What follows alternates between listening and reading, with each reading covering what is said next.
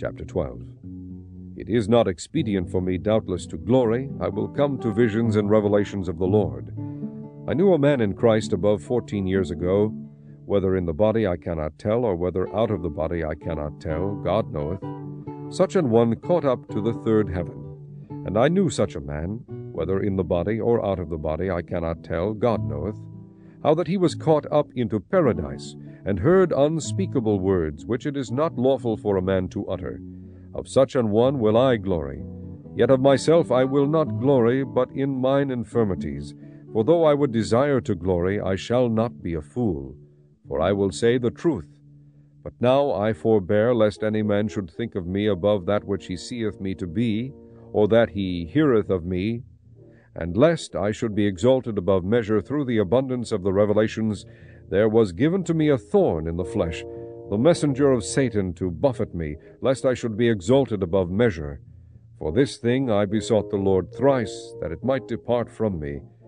And he said unto me, My grace is sufficient for thee, for my strength is made perfect in weakness.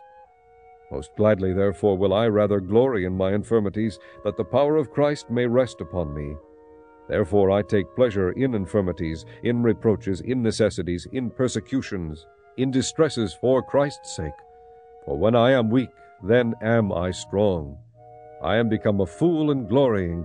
Ye have compelled me, for I ought to have been commended of you. For in nothing am I behind the very chiefest apostles, though I be nothing. Truly the signs of an apostle were wrought among you in all patience, in signs, and wonders, and mighty deeds.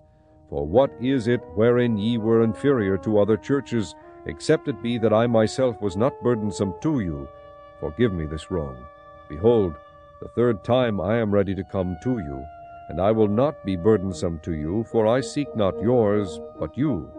For the children ought not to lay up for the parents, but the parents for the children.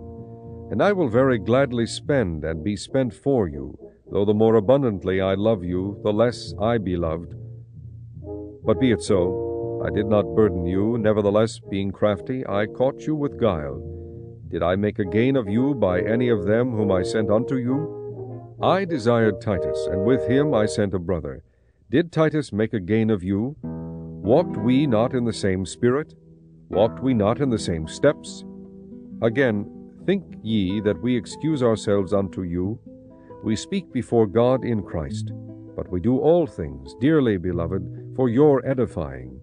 For I fear lest when I come I shall not find you such as I would, and that I shall be found unto you such as ye would not, lest there be debates, envyings, wraths, strifes, backbitings, whisperings, swellings, tumults, and lest, when I come again, my God will humble me among you, and that I shall bewail many which have sinned already, and have not repented of the uncleanness and fornication and lasciviousness which they have committed.